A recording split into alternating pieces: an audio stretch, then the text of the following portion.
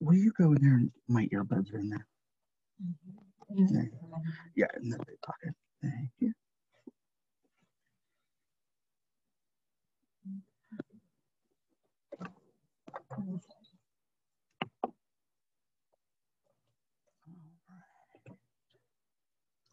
Thank you. Go Bolander!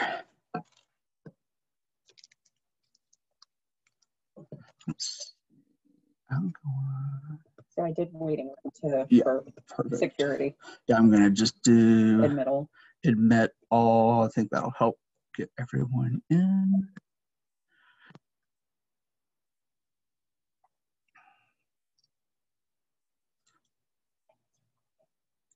Yeah, I turned that off last time, which goofed me up because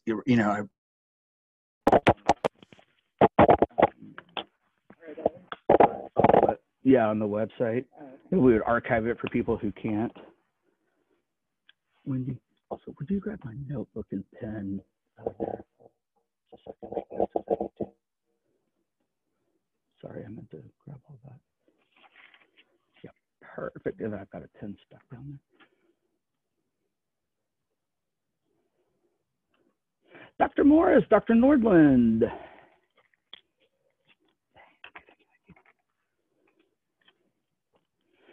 All right. Can everyone hear me? I just want to make sure because I turned my, earbuds on. Okay. And thank you, Megan. The way that you, the way we enter is we have everyone on mute. So feel free to unmute yourselves. One of the things that we've been working on is that with this is it's more of a dialogue than a me lecture for 45 minutes and then people ask questions. So we decided to change it. Gay, I think I learned something about you this week that either I didn't remember or I didn't know. Are you a retired RN? Oh, you're muted. Sorry. Let's see if I can.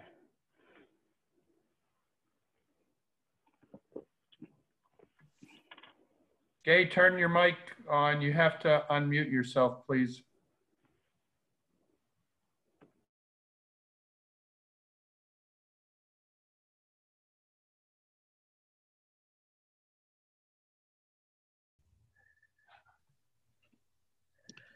Well, I'm old. See, I can't figure out all this stuff. You can hear me now, right? Yep. Yes, I was in nursing for 30 years. I was in nursing service in all different kinds of jobs for 15 years, and I taught nursing at UW-Eau Claire for 15 years. Hi. Dawson, did you hear me? But Dawson looks frozen. Looks like Dawson disappeared. We're on our own. Well, let's just have a little coffee, huh? Hi, Robert. Hi there, how you doing? We could have a little medical discussion. We have a retired physician and a retired nurse here. Did you hear my answer? Dawson's back. Dawson, you're muted. You have to unmute yourself. And second. All right. My apologies. Our internet decided to crash on me there for a second. All right. Okay. So Gay, I think I knew that. I don't think I committed it to memory. And so we were talking about some medical folk in our congregation, and I think as you all were connecting, Dan just retired in January, and then Bob claims he's retired, but he sure is very active in the medical community around here. So, and Rich, are you up north visiting your dad, or are you here and just posting beautiful pictures on your Facebook page? Those are the palm trees in my backyard. They change colors every year. Yeah, exactly. They're lovely. That's great. But thank you for the wonderful birthday card that arrived rich. I appreciate it. So thank you. I wanted to thank you for that.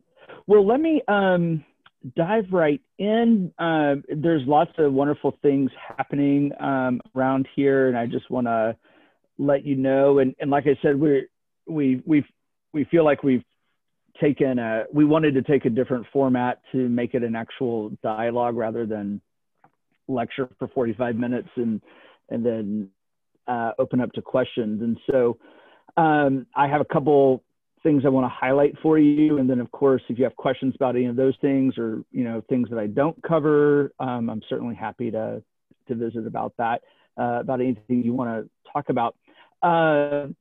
First of all, I just want to share, it's probably because it's fresh on my mind that last night we had a virtual evening with your pastors. If you remember, that's our visitor, prospective member event that we have. And we typically have that in one of our homes, but obviously don't feel it's safe yet to do that. And so, I think it's a little less exciting or interesting perhaps to do it virtually. So we only had 3 people as a part of it. 2 of them are joining on Sunday. What's interesting and what struck me as so interesting with that though is that the 2 people who are joining have never worshiped with us in person.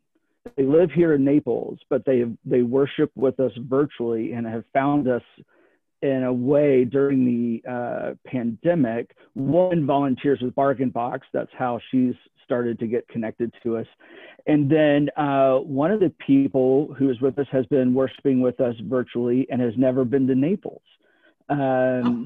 So I was really struck by the possibilities of how ministry may look and feel different, and I think some exciting ways moving forward. And so it was a really fascinating conversation to meet new people, which is of course why we do it. But it was a really interesting evening last night and getting to know those folks.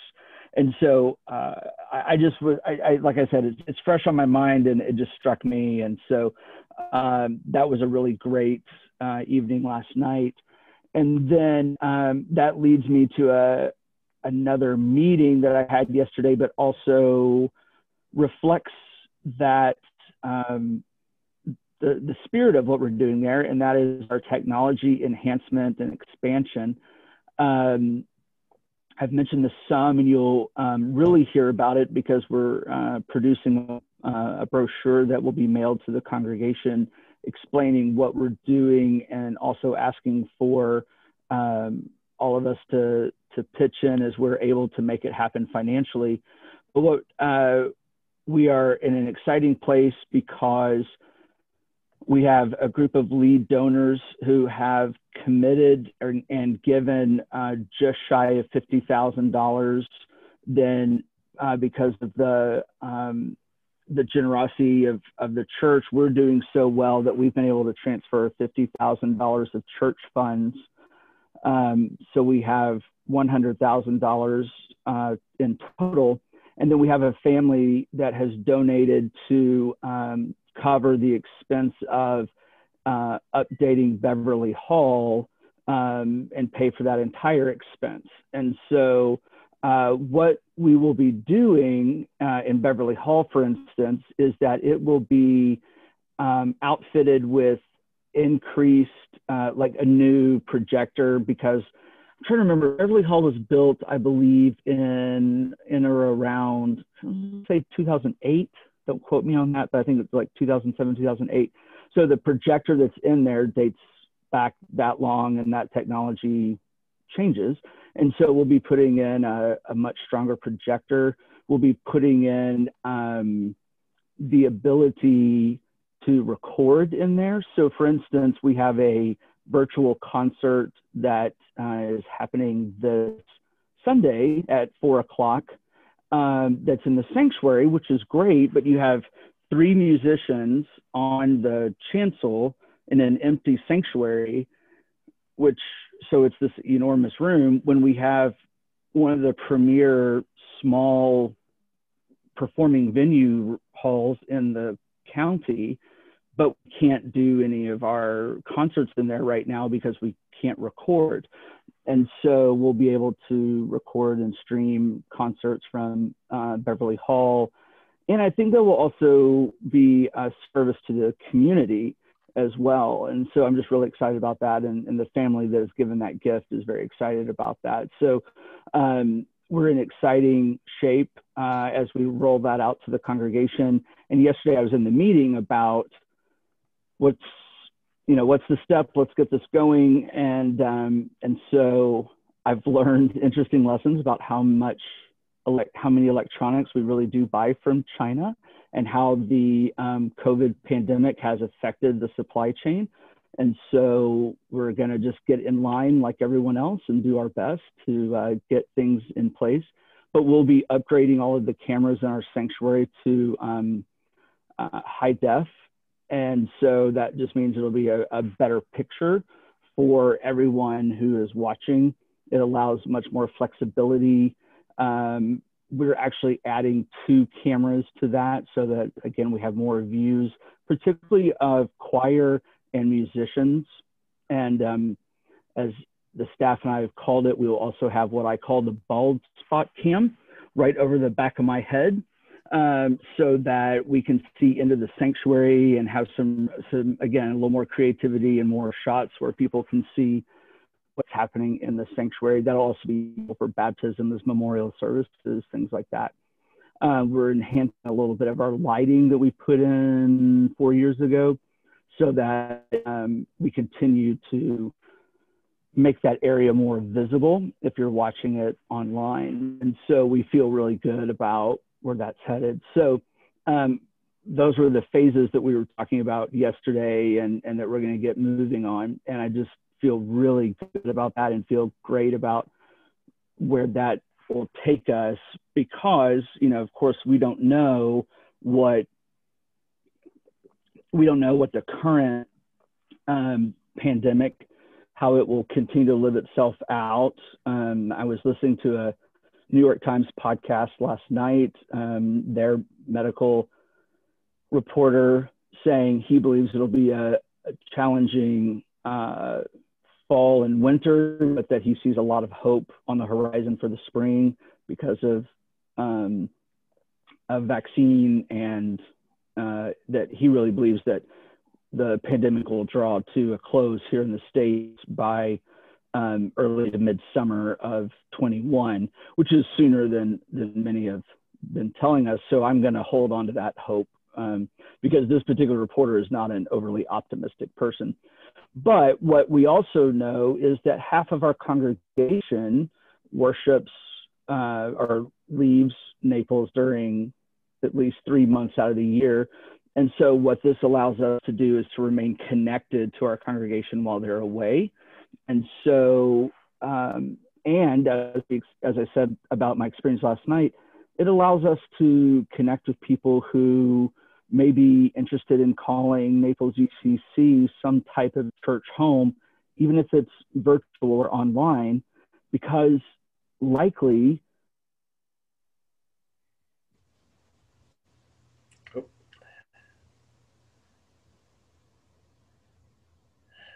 He's either thinking or he froze. that's what the younger demographic. Lost him. Maybe we need new Wi-Fi in his office. That's what I think. I think so. Uh-oh, hear you. there you go. Now he's on. I unmuted. The other thing is we just signed the contract for our fiber optic cable that is coming in, but we're waiting on the city to sign off on our application and the approval of that process. So anyway, that's the other thing, is to ensure the reliability of our internet across not only the campus, but with the amount, because we have another Zoom class being held on campus right now. So we have a lot of bandwidth going on and off the campus right now. but that's nothing compared to what a Sunday morning is like. And so, you know, I think the future of the church looks like less brick and mortar and more virtual opportunities and things like that. We've actually seen growth in our children and family areas because we gather them starting at 8:30, 8:45 on Sunday mornings, and it's all mostly virtual. We've gathered them, I think, twice in person, but it's mostly virtual because they can do it at home. They don't have to get everyone up and dressed in a fancy way. They can just be in pajamas and do Sunday school together, or they can do it from their grandparents' home. They can do it from one, if not two of our families have second homes in the region. And so if they're at the beach house or things like that, they can do from wherever they are. And so, or those programs are also archived and they can do them later in the week.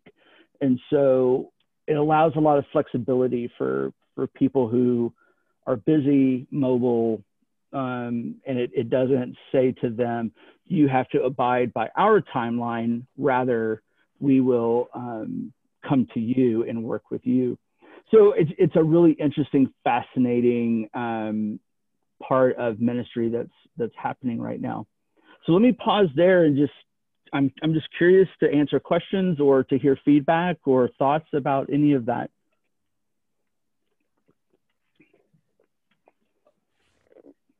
I could make one quick comment. I'm excited to see the more we're getting into this, and that I do remember at a time when we were new members and there had been the discussion that we really need to improve the lighting and we have to improve the sound system and a lot of things.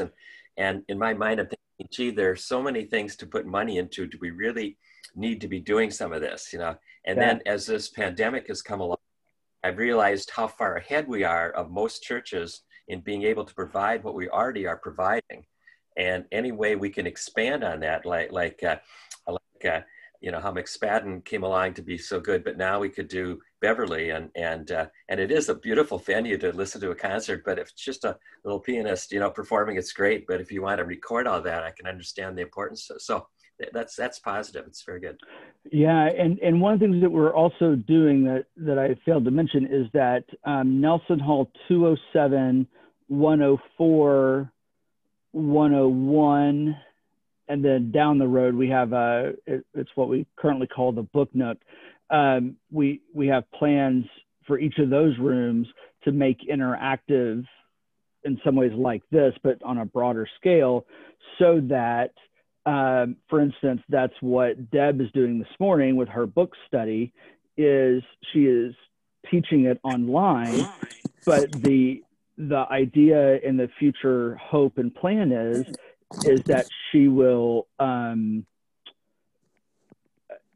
as people feel safe and as it is safe, people will be in the room learning one-on-one. And then if people are either unsafe or don't feel safe to come or sick, perhaps live away, or frankly, in the midst of season, the highest season, don't want to drive for a 1-hour book study, then it gives them the freedom to join it and not have to be there in person. So we have that's the secondary part of that plan, is it's a Nelson Hall. So the first priority is the sanctuary because of the impact on worship.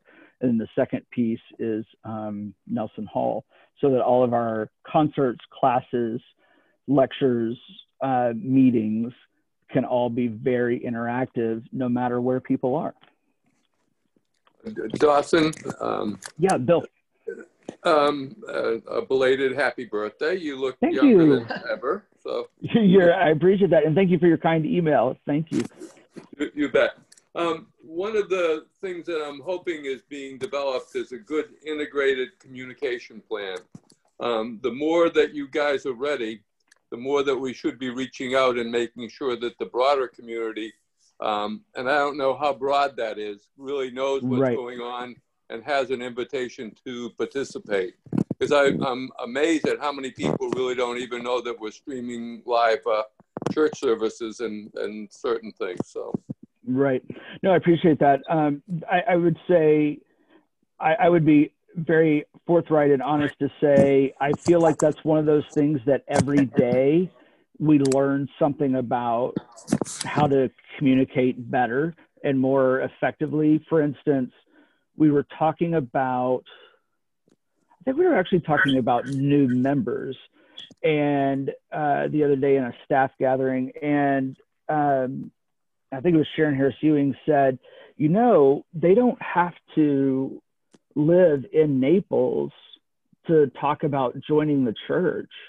And because we were talking about doing a targeted email for people who might be interested in joining the church, who have worshiped with us or things like that, that we just haven't reached out to.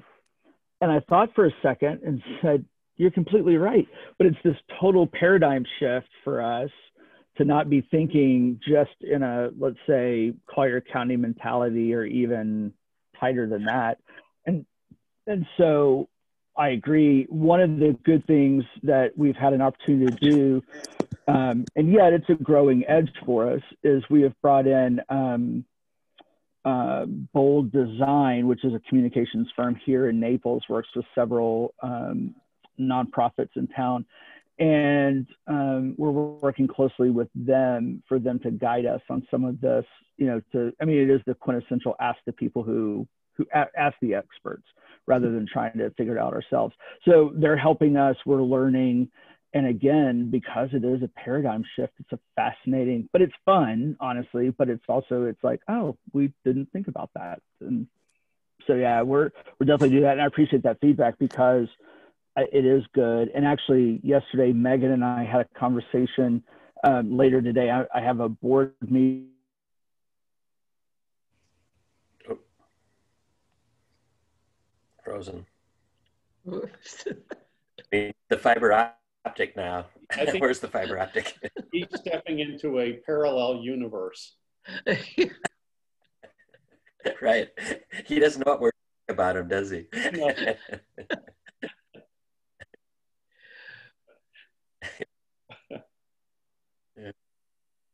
He's in deep thought right now. Right. He has to Going reboot. to come out with something very profound.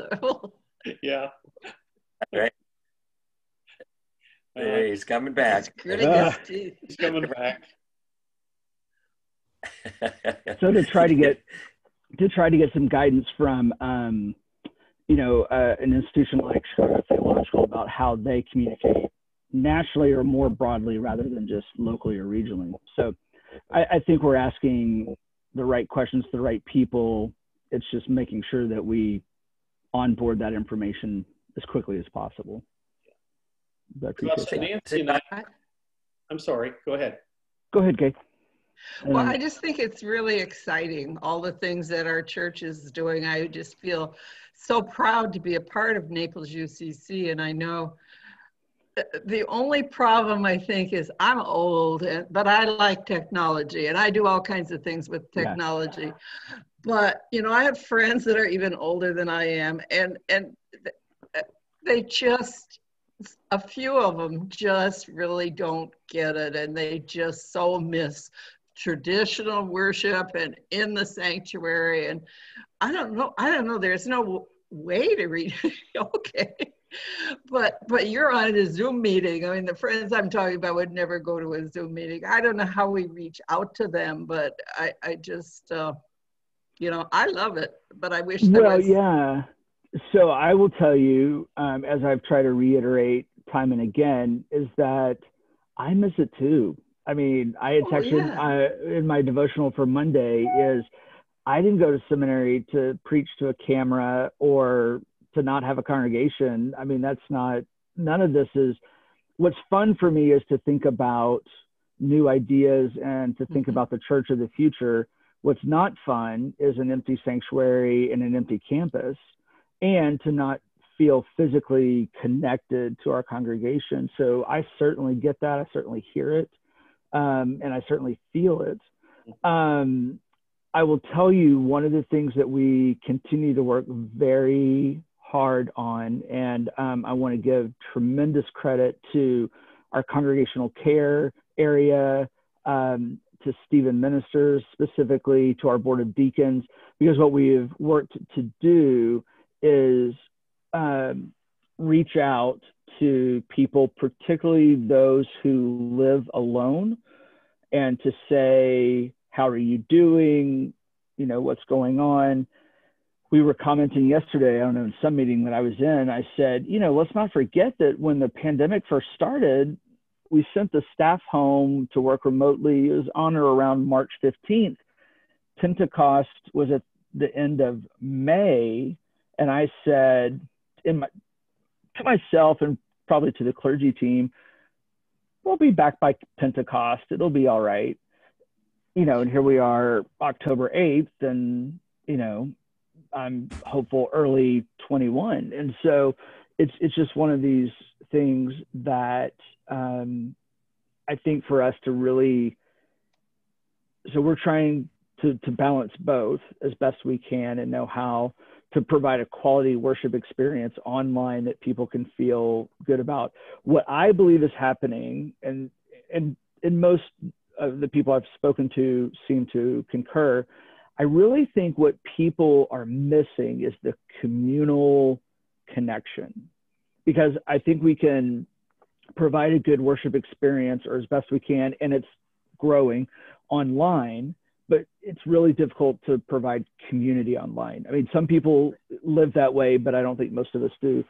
And so what the staff and membership and growth and social committees are doing in a renewed effort is to find and dream about safe community gatherings, mostly outdoors, on the campus, that we can do together. So for instance, like one of my favorite events of the year, of course it's food related, is the Thanksgiving dinner that we have, usually the week before Thanksgiving.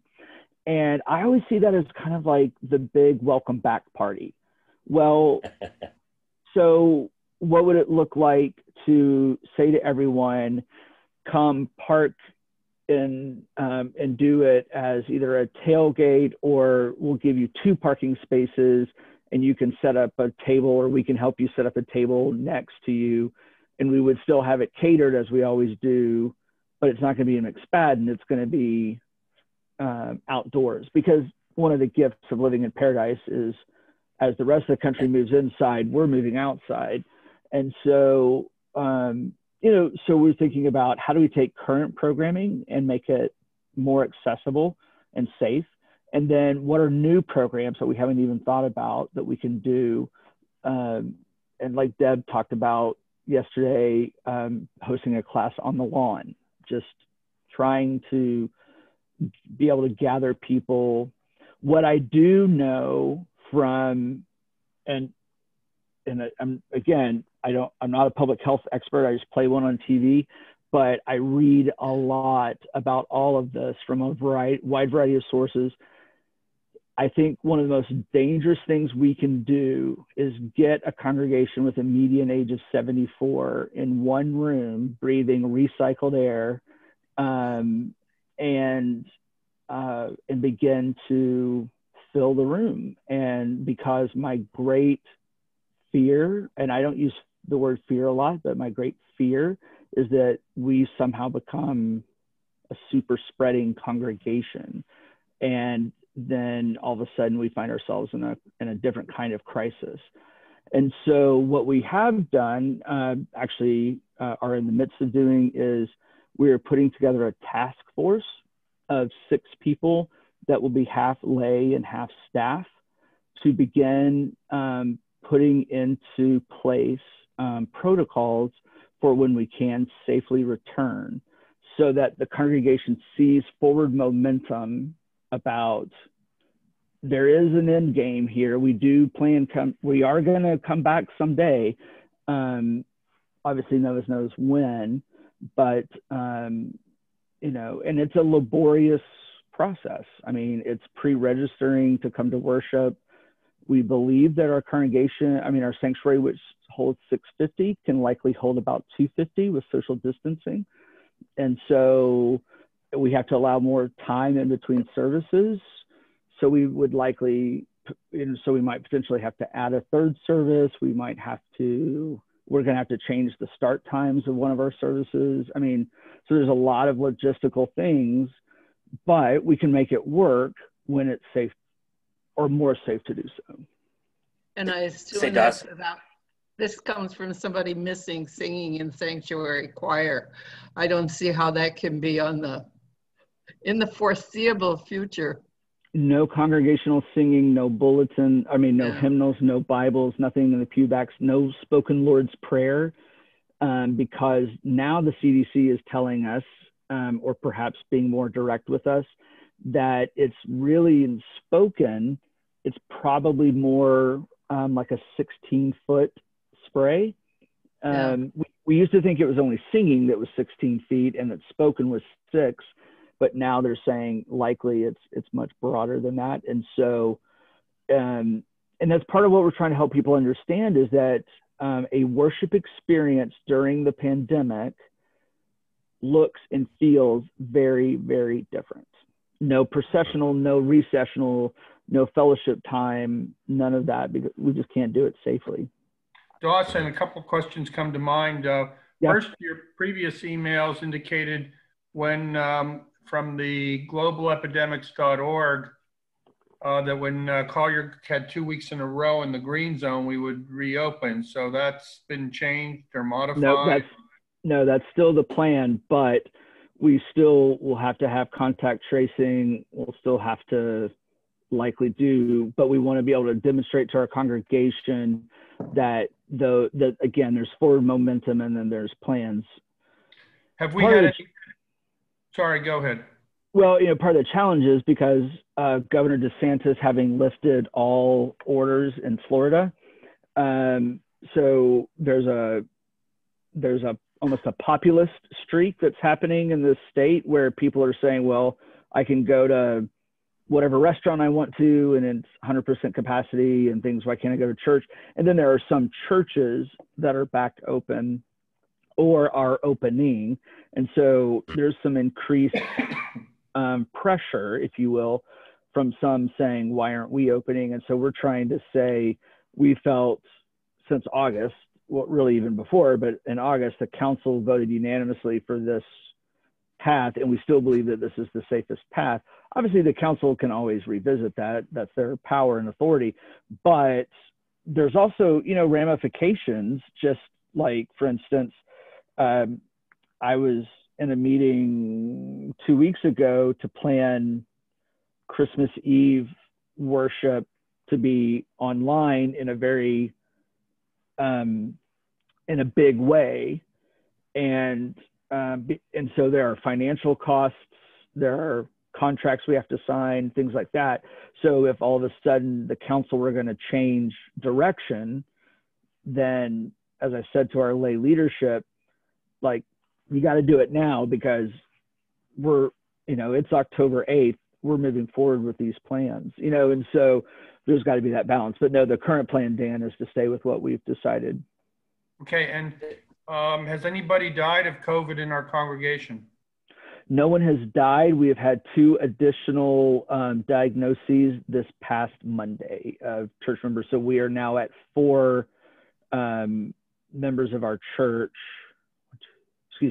5 members of our church who have been diagnosed.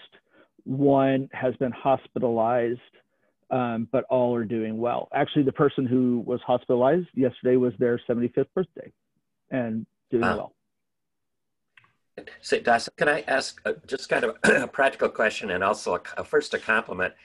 Today's devotional was your acknowledging the 40 wonderful years of David Kaiser Cross and his retirement being with us 40 years on this Sunday and so on. And, we all want to be doing anything we possibly can. We've sent in, different ways to email messages and various ways we could do things. But there's kind of, we just need to clarify a possible approach of a drive-through giving away some of these cookies idea. And that's kind of getting pressured a little bit to get those cookies ready. But the other thing is, There's also been a movement afoot of some people wanting to just come and be in the parking lot during the service or something. And so can you clarify where you kind of stand on that or what's going on? I think we need some guidance on that. Sure. I'm not aware of the parking lot part of that. And I would ask that people not do that during the service because, so let me walk you through the weekend. I don't think anyone from the Kaiser Cross family is on this call. I don't see anyone. David's kids are surprising him, and his daughter Sarah is flying in from Manhattan, and they will all arrive Saturday for lunch, and he has no clue that they are arriving. And so that will be a big surprise and excitement for him. And then there are two very, very dear friends from their previous congregation that are coming over on Saturday as well to surprise and celebrate him. And then David will preach on Sunday morning. There are 3 video segments in worship. One is someone from our men's group thanking David because David started that group, has kept it going, and that's that's really something that this church has never had before in this form. And so we have that. The chair of our board of trustees, June Ballou, has recorded a message because that's a board that David works most closely with. And then to say thank you. And then I, this afternoon, am recording an interview with his 3 kids to talk about, what was it like growing up with your dad and, things like that, so that the church can see his kids a little more up close and personally. And then we had a little bit of a twist in the plans, and that is our conference minister and our regional minister were supposed to both be here, but they have shut down all travel to churches due to COVID. And so we're trying to figure out if we're going to do it via video or if I may do it or something. But there's a beautiful liturgy of release that releases David from his call to us and of his ordination vows. And so it's a poignant, but I think important reminder about what that represents in this time. And then when that's complete, he is going home where there will be, again, he doesn't know about it, but Deb does. There will be a lunch provided by the church for his family and for their friends that are visiting to thank him again and to thank Deb and just to honor him. And so that's part of I don't need people in the parking lot because he needs to get home and eat. And then at 3 o'clock, from 3 to 4, and this was something we added, but I think it was in yesterday's, I forget what day it is some days, yesterday's e-blast, that we're having a car parade from 3 to 4, where David will be under the portico and people can drive through, so masked and distanced, but can roll down the window and say thank you and wave and blow him a kiss or whatever they want to do. And then we've had some wonderful cookies prepared, because one of the things that I appreciate most about David is that he loves sweets. And so we have cookies that everyone who comes through will receive. And then Dawson, you just totally cut out there. We lost you. We were kind of on silence here. Okay, where did I drop out? Yeah, what was the last thing you heard? I've heard you the whole time. Bob. It wasn't I you. have too. It wasn't you, Dawson. Okay. And then the other thing in worship is during the offertory, we've collected pictures of his ministry.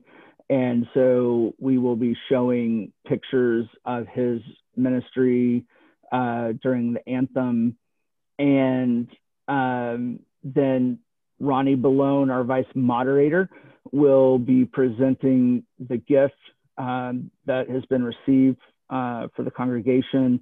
The staff has a small gift to present, and reading a resolution that the church council passed unanimously to honor David.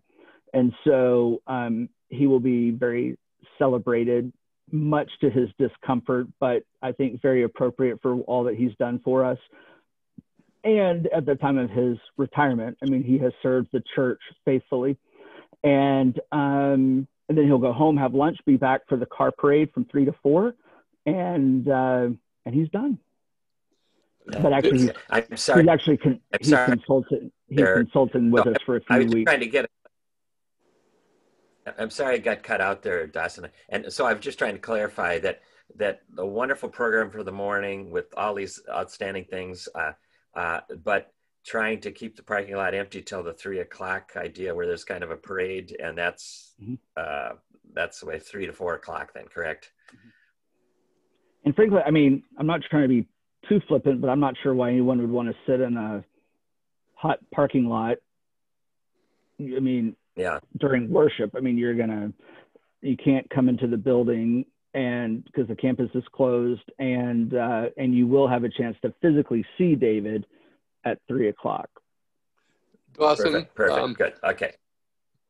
A couple of my committee members who are also not members of the church have asked a series of questions, some of which I don't know how we can publicly or even if we should say something about it. But one is they're asking, is Deb retiring too? Mm-hmm. Secondly, they're unaware of the, and it's not just NUCC rule about David participating in any kind of our service, although he can sit in his couch and watch like the rest of us, I guess. I didn't even think of that. But so is there going to be some, like an update kind of thing about that situation, or how do we answer those questions?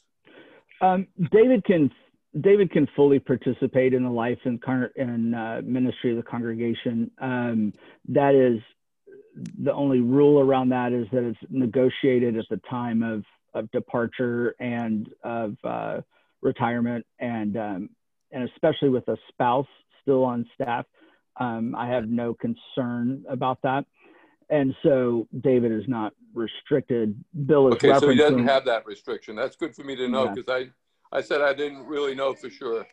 Yeah, it is not beyond, it is in the tradition of churches in the United Church of Christ, particularly, that often when a pastor retires, that they need to cut relationships and ties so that the new pastor can have the opportunity to make those connections. That is typically more reserved for senior ministers, because for the allowance of real authority to be passed. And also, we don't have an incoming executive minister right away. So in some ways, we will achieve that in just almost by attrition, just because of that in-between time. Deb has intentions to retire in the foreseeable future, but she's not retiring at this time. And I have said to her, you just work as long as you are happy and healthy, and know that you have my deepest gratitude to do that. So they're not physically moving anywhere, and actually, again, with COVID, they spend far less time with family because of being safe. And so, but having them close by is nice. And so, as Deb has shared with me, of course, she's deeply grieving the death of her mother, but she's in a good place and feels good about what's going on. So Deb turns, in the South, we don't talk about women's ages, but Deb turns 65 in December. And so, just to be mindful that I anticipate her retirement. She and I've had some conversation, but we've not nailed down a date. You're still a young woman. I was going to say, and as I tell her, in Naples, you're just getting going. So That's right. yeah. So yeah, but I appreciate the question. Sure, that's right. And we answered, I had not thought about the restrictions question, but that would be good. We attempted to answer the Deb question when David announced his retirement, but it would probably be good for us to go back and readdress that. So thank you, Bill. Good. Thank you too, Dawson, for all the answering my questions. I'm going to have to rush here, but I want to thank you for a great presentation. No, I appreciate it. Stay healthy, everybody. See you as well, Bob. Sunday. Yeah, thank you. Right. And then let's see, what else was it? Oh, I have mentioned previously, and I'm trying to think if I don't think we've written about it yet, but we will. The church council, board of trustees, HR committee, and executive committee all unanimously agreed to add 2 positions.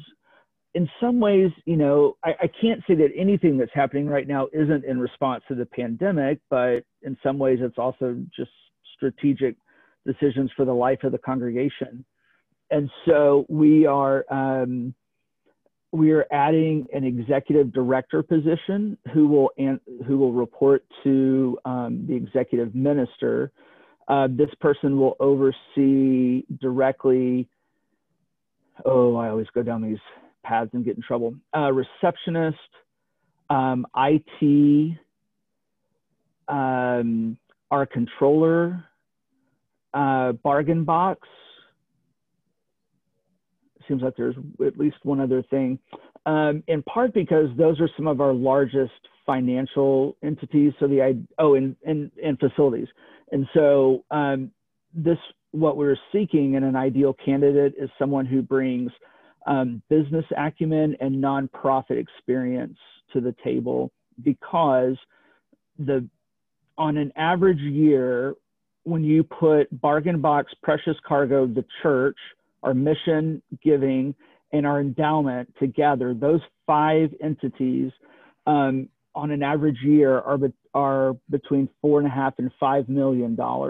And so one of the things that we realized that needed to happen in expenditures that needed to happen is we needed to deepen our level of support on the administrative side of the house. And that was partially because feedback that David gave us, and then feedback that Sharon McGarrett gave us when she retired, is that she kind of felt that she was the only person in that world in many ways that she was. And if she went away, for instance, it took away our ability to cut checks while she was on vacation, unless it was a real emergency. And we're too big of an operation for that, to do that. And so I'm excited to say we've had the position posted for a week now, and we've had 26 strong applicants from very well-known foundations in our community, the hospitality industry, I think one from FGCU. We've had a really strong pool of candidates, and that would be, all of those would be where I would want to see candidates from. We've kept 13 of them for further review, and we are not cutting off applications until the 16th.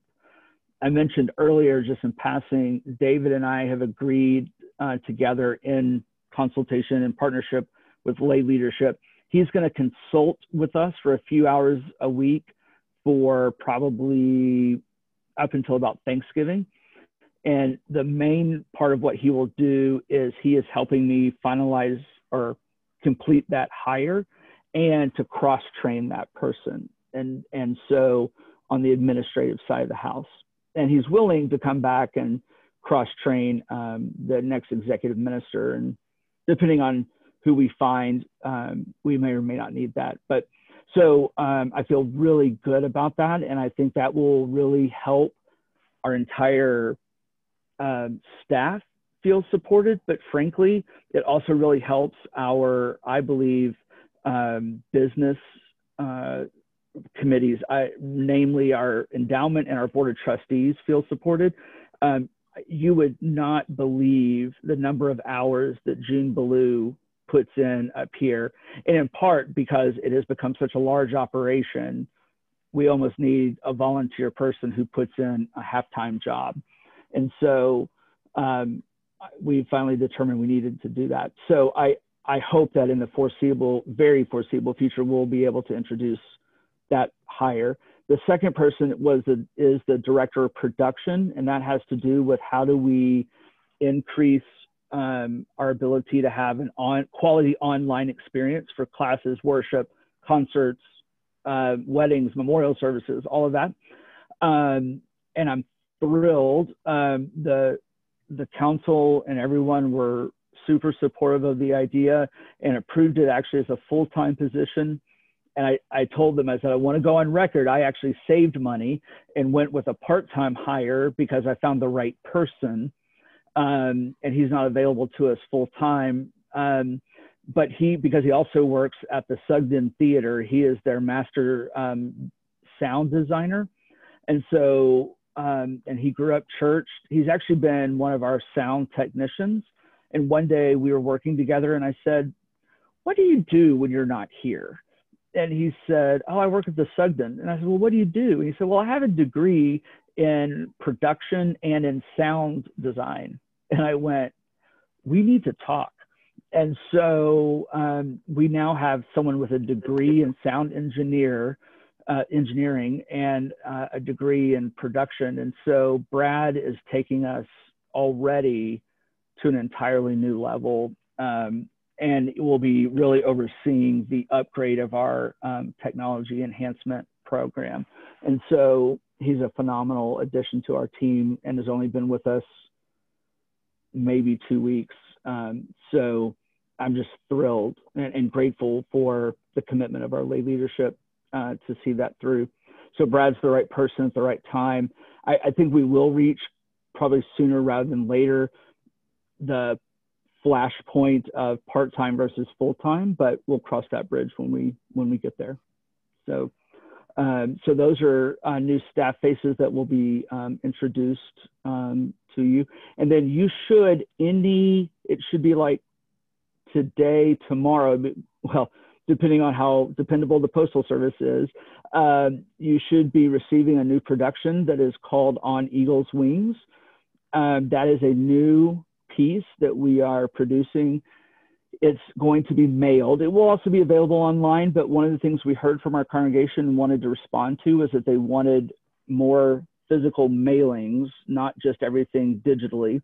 And so the traditional monthly steeple lights is going away because what we discovered was we were just regurgitating information in the steeple lights, and it was taking 50 staff hours a month to produce the steeple lights. And so to regurgitate what we were already putting in the bulletin and e-blast and things like that. And so we felt like it had probably lived out its time. And so the On Eagle's Wings will be quarterly. It still will have birthdays, anniversaries, a lot of those communal things. But what you'll find is it's more in-depth stories about things we're doing. Our goal, if you think about what perhaps some of your colleges, universities send you as a touch base, what's happening at the college and, alumnus stories and things like that. Well, we hope to have a high touch quality feel, and it will also go to all of our mission partners, national staff, things like that, to really tell our story about all the good that we're doing. So the first one features what we've done in the midst of COVID. And so I'm eager for everyone to see it. It's taken a little longer than we anticipated to get off the ground, but we're really proud of it. And so it dropped last Friday or Monday. So it should be arriving literally today, tomorrow. And it has all of the programming because we didn't do an annual enrichment program or brochure because everything is changing week by week, day by day. And so what we're going to do is print quarterly programming in the On Eagle's Wings to see because if suddenly we can open fully, then, you know, it looks different than if we're doing virtual and things like that. So that's what we're doing. We're nearing the hour mark. What other questions can I answer, or what have I not covered that you need me to or would like me to? I think it's been great. Thank you. Well, thank you. And I like this format so much better than talking into an empty screen. So thank you all for being here and for putting up with the in and out of the internet. I apologize, but we're working on that as well. May I close us with a word of prayer as we continue on our day? Let's join our hearts. Gracious and loving God, even though we are apart, we know that we are held together by your grace and your love. And so we are truly thankful. We are mindful also this weekend of David and his ministry, what he means to us personally and what he means to you and to your church. And so as we celebrate and perhaps shed a few tears, we are also mindful that you are with us in all of what life brings. And so surround us with your goodness, surround us with your grace, and let us be beacons of hope wherever we find ourselves this day. In this spirit, we ask in your many names. Amen. Amen. Thanks again, everyone. Please stay safe, and we will see you one way or the other very soon. And belated happy birthday. Thank you. I appreciate it. I appreciate it. I will be out for a few weeks, starting next week, to be with my family, who I've not seen since Christmas, and I'm eager to go to Texas and catch a little bit of my breath and see nieces and nephews and all that good stuff. So I'm looking forward to that. But I will be back soon, I promise. Thanks, everyone. Take care. Bye-bye.